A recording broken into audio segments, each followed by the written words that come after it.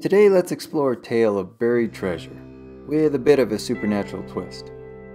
There are lots of places around the world with legends of lost riches.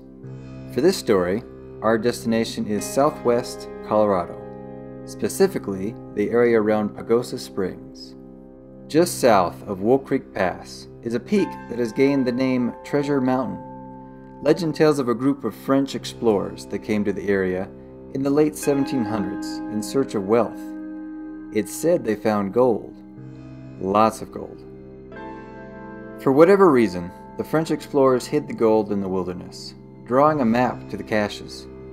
But before they could continue their exploration, the party was attacked by Indians, with most of them being killed. 5 men survived the attack, but they were left battered and without any provisions. The survivors headed to an outpost in Kansas, but the brutal conditions forced them to turn to cannibalism to survive. When they finally made it to the outpost, only 2 were left. 1 died, which left only 1 person with knowledge of the location of the hidden gold.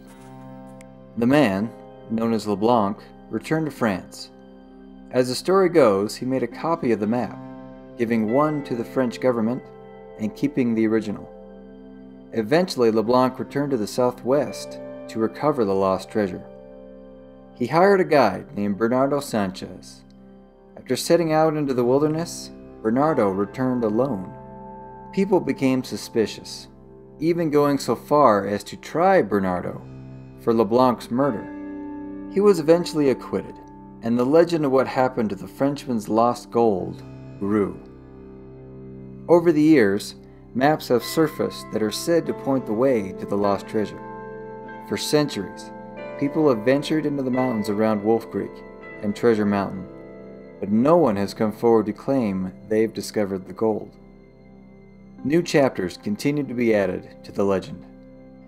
In the 1990s, it was said that some hunters sought shelter in a cave in the area. They discovered that the cave was man-made. After some exploring, they found their passage blocked by a cave-in. When they tried to tunnel through, they were attacked by rattlesnakes. After the snakes came bats, and even a huge owl that seemed to be protecting whatever was hidden in the cave. Eventually, the hunters fled. As far as anyone knows, the gold those Frenchmen found all those centuries ago is still out there. Most people come to the area around Wolf Creek to ski, but if you plan a visit, maybe take a hike around Treasure Mountain. You never know. Subscribe for more from A Grave in Baltimore. And don't forget to tell us about your favorite scary story or haunted place.